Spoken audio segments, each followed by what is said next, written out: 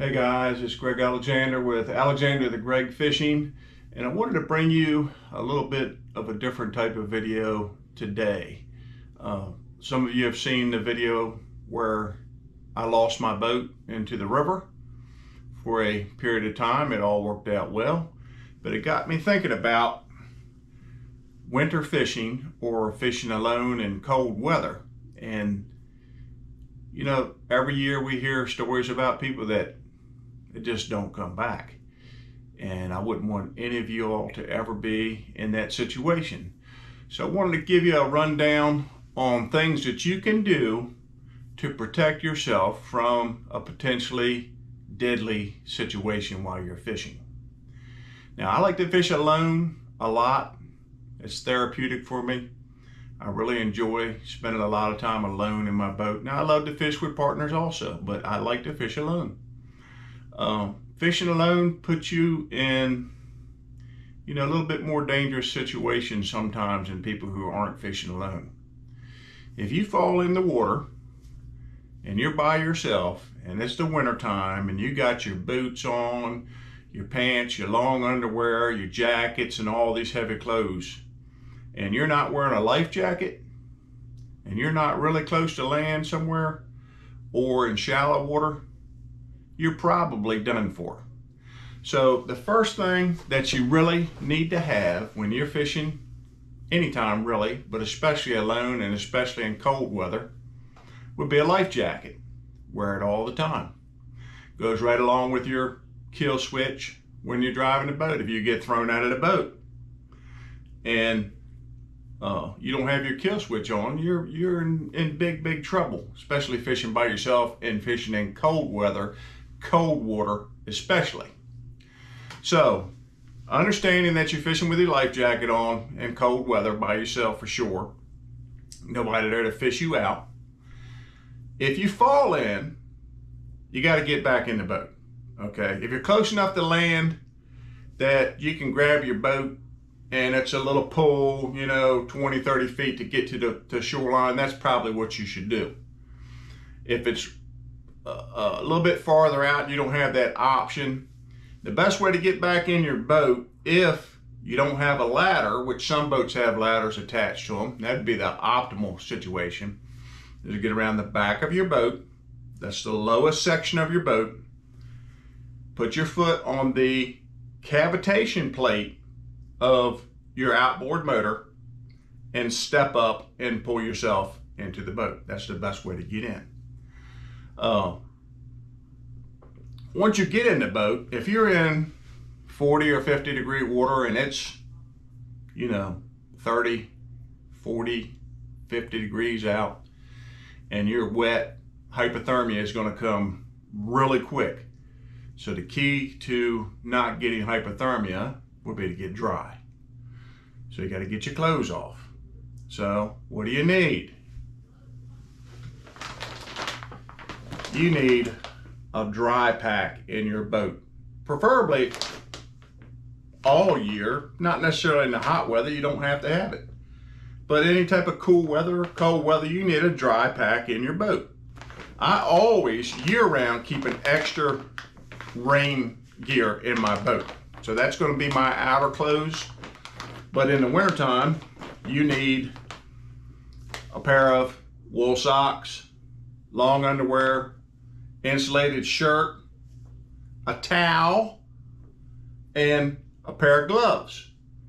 You can get all that stuff off, get your clothes off quick, towel yourself off, get your dry clothes back on, get your spare set of rain gear on over top of it. Unless you weren't fishing with your premium pair, then you would obviously put that on first.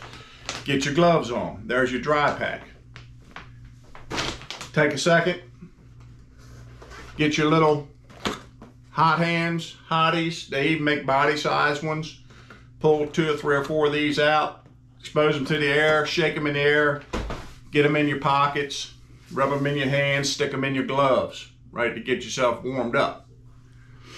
Next thing you definitely need to be set up for, don't have this in your pocket when you're fishing in the wintertime, because if you go in a drink, your communication line is done and over with. I never fish with my cell phone in my pocket any time of the year partially for that reason. Other reason is I just don't like that extra weight on me while I'm fishing. Put it in your glove box, put it in a Ziploc bag, put it in your coin box, someplace. You got to keep this dry so that if you get yourself in an emergency situation, 911 is one blip away, or whoever you're calling that you know can help you, but 911 preferably. Cell phone. Once you've gotten dry, once you've contacted somebody, if you need to contact somebody, which would be to, get yourself dry before you do this, unless you just want to hit 911, set it down, put it on speakerphone, and start getting dressed. You could do that also. Very important thing a lot of people don't do. I do it in the wintertime when I'm fishing by myself, or if I just know I got a cold tournament.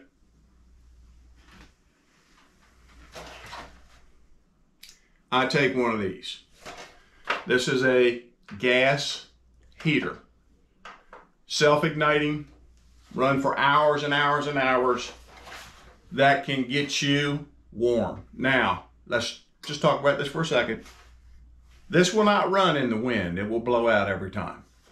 But if you have a console in your boat and you put it under your console, it will light and stay lit up, and you can get yourself, your feet, and your hands warmed back up with that little heater. You can get one of these just about anywhere, whatever sporting goods area you have around your place, or Walmart, or just about any place. They're not expensive. I think I paid 79 bucks for this one, and I use it all the time for situations when I'm fishing. Sometimes if I'm just fishing in the cold weather and the wind's not blowing, I'll set it on the deck by my feet while I'm fishing just to keep myself warm. So it has a lot of uses. So the dry bag, extra rain gear, extra boots would be great too. And one thing I want to talk about with the dry bag, if you're damp, you need big clothes.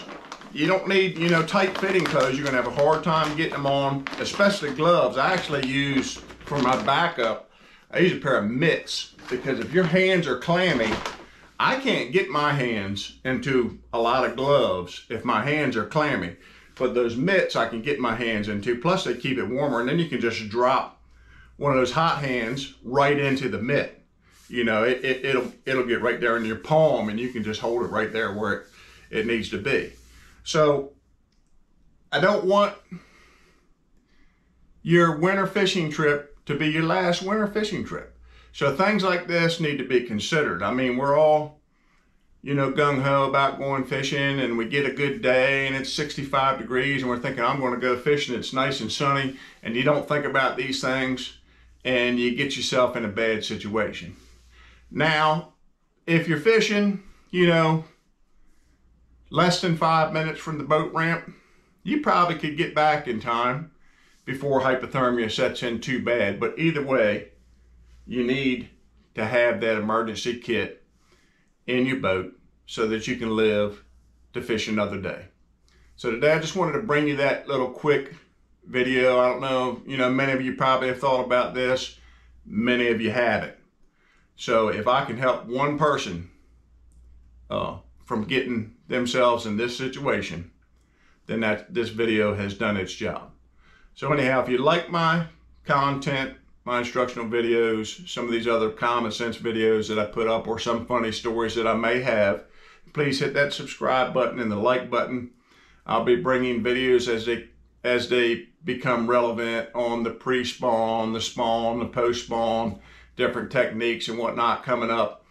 And I hope you enjoy them as I bring them to you. Thank you and have a great day.